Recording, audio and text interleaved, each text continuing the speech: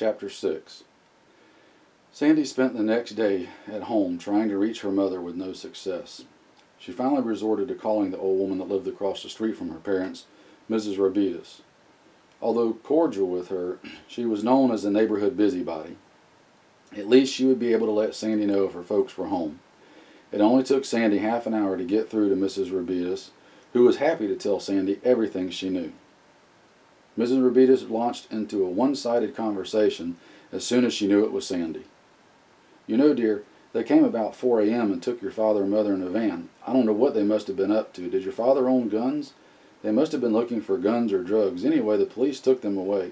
They broke the door down, dear. The house is wide open. Oh, they'll lose all their heating oil if the heat's on. Do you want me to turn it off? I really shouldn't be seen over there if they are terrorists, dear, but I'll do it this once. But when will they be home, do you know? Oh, this is awful. What could your father have done? Maybe I shouldn't talk to you. I bet they're listening. Sandy, you need to get your parents a good lawyer. Why did you move away? Your mother misses you so. Well, dear, I'm going to go. I don't want to miss days of our lives."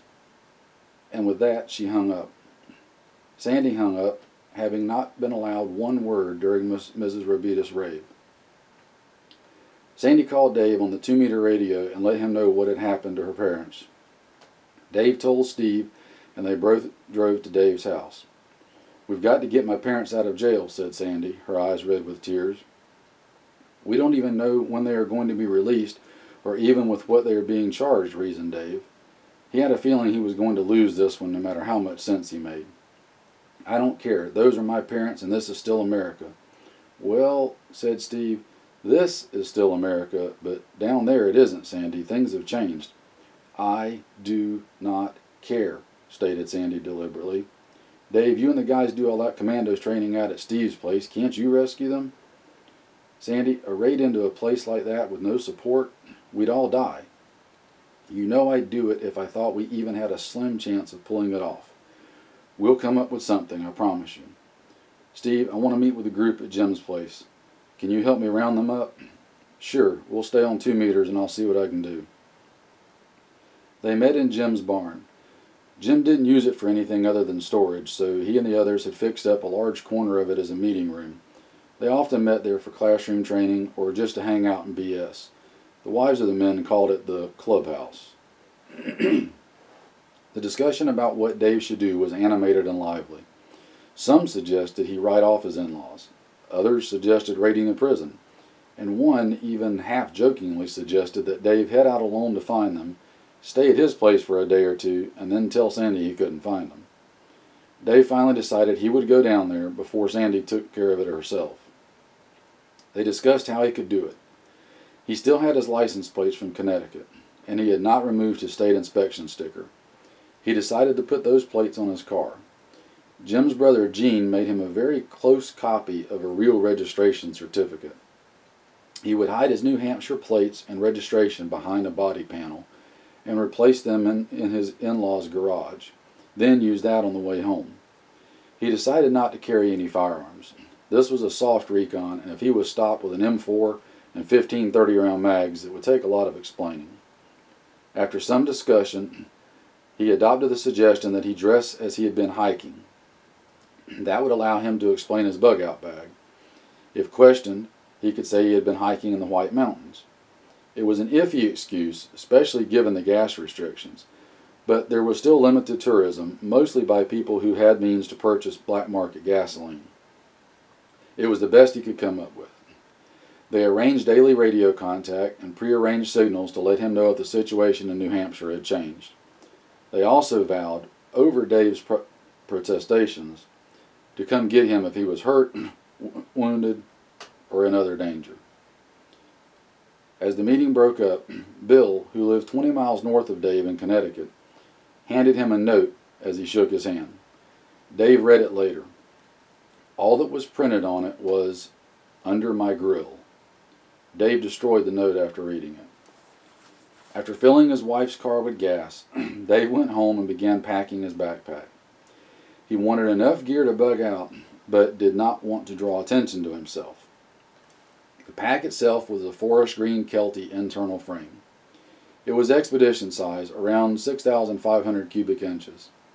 Dave tried not to overload it, but liked the flexibility the larger pack gave him. The pack itself had integral side pockets. Into the left, Dave put a lightweight camouflaged USGI poncho and 6 green bungee cords. Also in the pocket was a roll of 550 cord, GI duct tape wrapped around a Callum light stick, and a heavy green space blanket.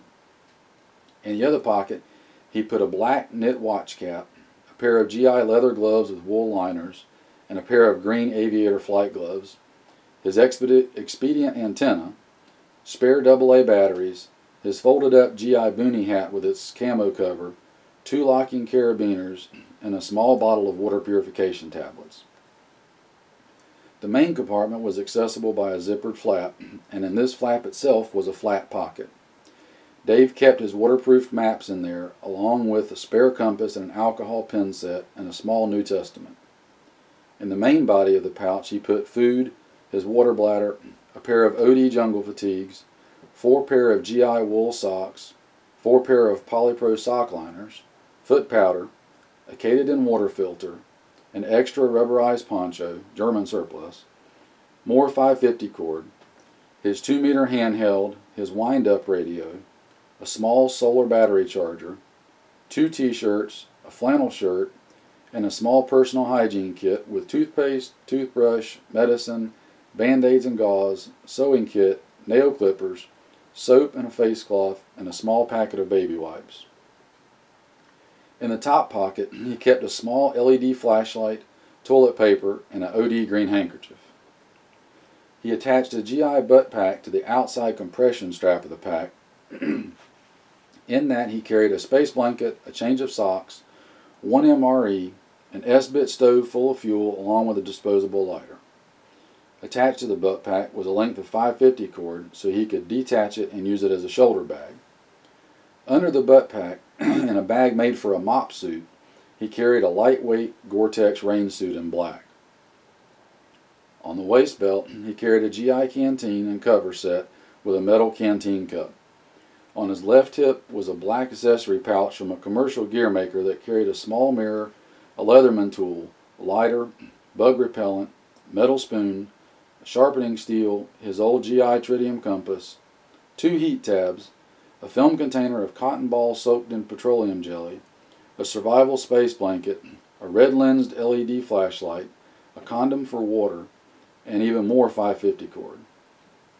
Next to that on the belt was his knife, a Cold Steel ODA.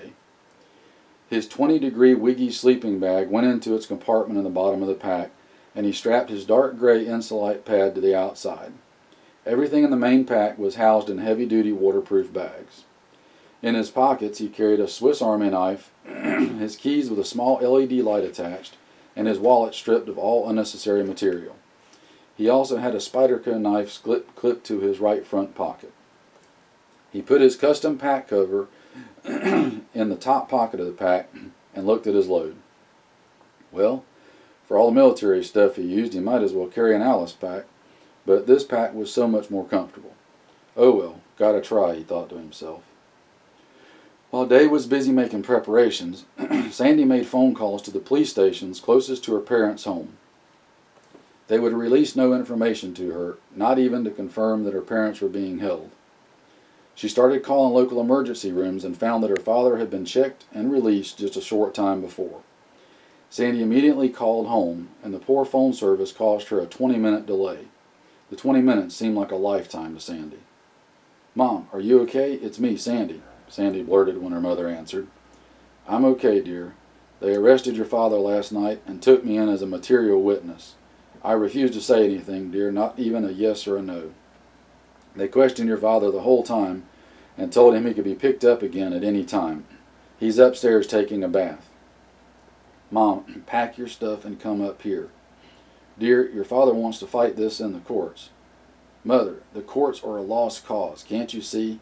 How much pressure can Dad take? How much can you take? The next time they might not let you go so soon. You could be held for weeks. Sandy, I know it seems bad, but we'll be okay." They spoke for a few more minutes, and then the call was disconnected. Dave told his wife, "I'll leave right now. I will basically kidnap them if I have to, but I should be back tomorrow afternoon if all goes well. "What if it doesn't?" asked Sandy, now looking like she regretted Dave's leaving. "I can walk home if I have to, and we'll be in touch. I have my radio." After tearful goodbyes with Sandy and the kids, Dave headed his wife's Subaru south. Dave felt like he did before a parachute jump. Excited, apprehensive, and he would never admit to himself, a little bit afraid.